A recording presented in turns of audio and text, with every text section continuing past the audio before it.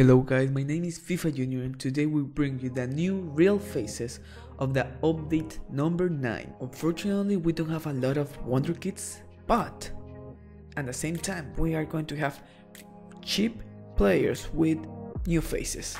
In this update, FIFA updated 25 new faces. Some of these faces are legacy faces. In other words, we're saying that they were in old FIFAs, but now they update them in FIFA 22. And thank you for all this information of the FIFA community. Without that, we will never have these images. And let me know if you think you're going to sign one of these players, or maybe you can use them for a manager role, who knows.